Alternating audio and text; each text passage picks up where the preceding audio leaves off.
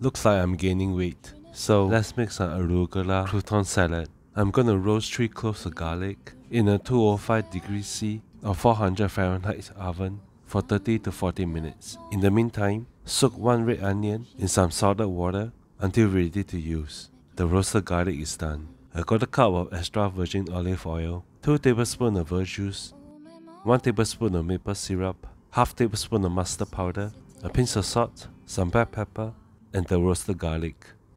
Mix. Drain off the red onion and discard the liquid. Into the dressing and mix. 100 grams of arugula and mix. My homemade croutons and mix. Sit in the fridge for 1 to 2 hours and now it's done. Onto a serving plate, some slivered almonds, some extra virgin olive oil. Get the full article at fatto.sg. Let's devour this.